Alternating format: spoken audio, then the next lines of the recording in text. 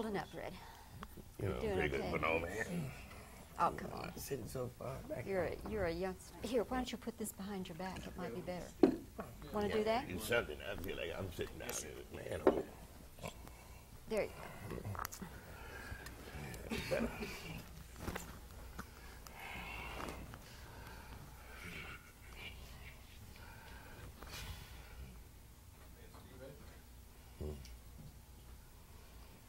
Well, Red Fox, we did this a few years ago when you were doing Sanford, and here we are, take two with Sanford. Yeah. Good to see you. Thank you. I have to ask you, first of all, does Liberace know you're wearing all his jewelry? No, this is Sammy stuff. You get it Monday, Wednesday, and Friday, and he gets it other days. Yeah, something like that. Red, you're doing Sanford. Was this an idea that originated with NBC and they came to you, or how? I really don't know how it came about, you know. I guess, you know, they needed something tried and true, you know, so Sanford's been that. So I'm still here, so I can do Sanford as long as they want it. Were you eager to do it, or did you say, well, I don't know, I've been that route? Well, I'm very eager to do it because it's my business, you know. When the money's right, you get very eager. Oh, now we're getting down to the facts. The money. It always has been that through life, hasn't it? I guess so. Okay, Sure. And now I'm interviewing you, I'm sorry. Why not? Why not? But it is going to be somewhat different, isn't it? Oh, yes. It'll be without a lot of the other people that were in the show, you know, but we'll have new people, and we'll try to make it as good or better. And what are the new people? How will they relate to you, the new people? Almost in the same sense that the rest of them did, you know, just be new faces, you know, but the same type of thing, but only I have a wife, so I'll have to change. Maybe the wife will have a daughter, you know, so instead of a son, I'll have to contend with the things that happens when a man is the father of some daughters or a daughter, you know, which I don't have too much experience either way, not having any kids, you know. But it'll be fun. It'll be fun. I believe it'll be fun. Yeah. Are you still working in Vegas? Yes. A lot? 6 nights a week. I'm there now. Now I'm off on Monday, that's why I'm here. But I'll be there. Has your act changed much through the years? In Las Vegas? Uh-huh. Yes, it's changed. I've got bluer.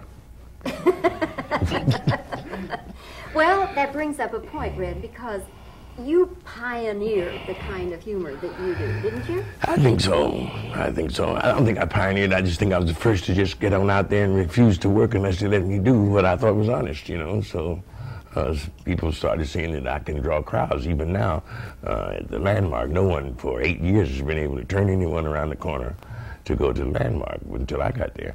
And they've had Broadway shows and everything. People just wouldn't turn the corner for that. But I have a nice crowd every night over there. How many times in your career, going back to when you started doing that, how many times did you get fired? Oh, I never got fired. I always Really? quit. Even if I was fired, I'd quit. No, but I know how club managers are. You know, they've all got a different idea about anybody's act. I don't care who it is. You know, if you sing low, they want you to sing high. Yeah, well, I went to Las Vegas. I was in the Aladdin Hotel before they had built a new one here.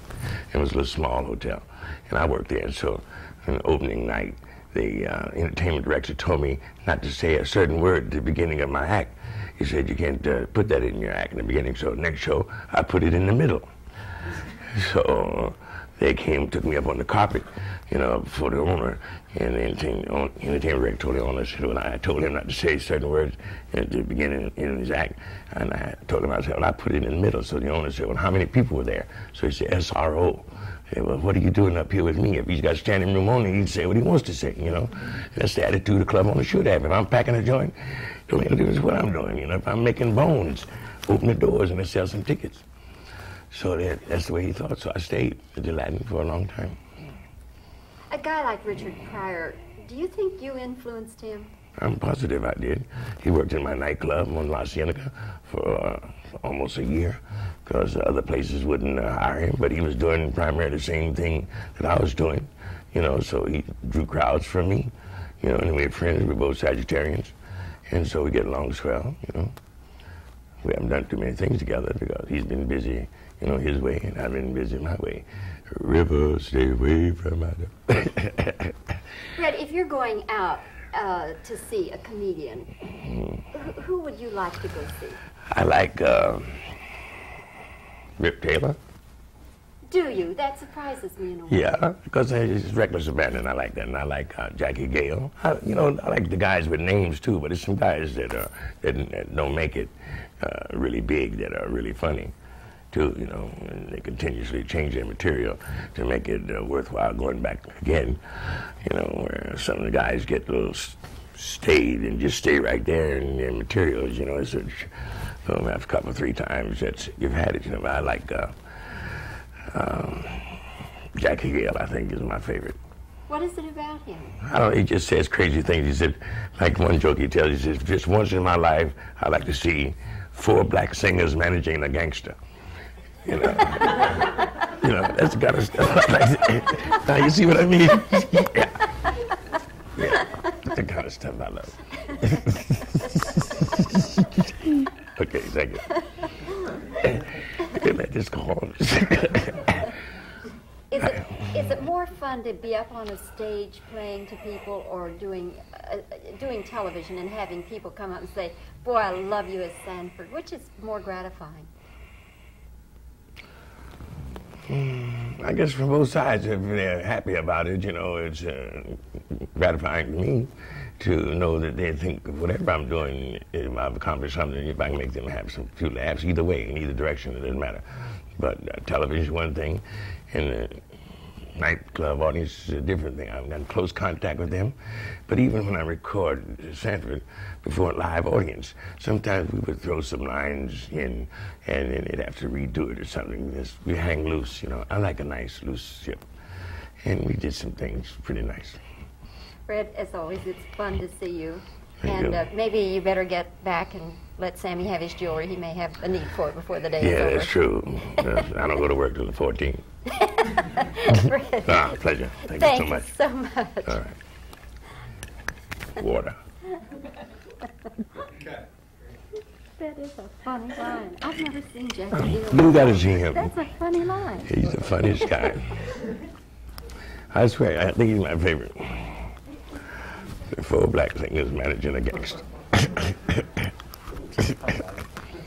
you to read this scroll. All right. Anytime ready? I'm Red Foxx, inviting you to see Sanford right here on Channel 5.